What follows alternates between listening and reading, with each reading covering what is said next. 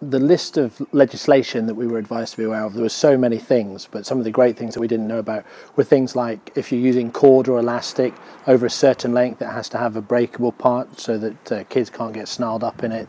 The warnings for small parts, I've seen it on boxes before but hadn't considered it. There are some small parts in there, so a warning about that for children.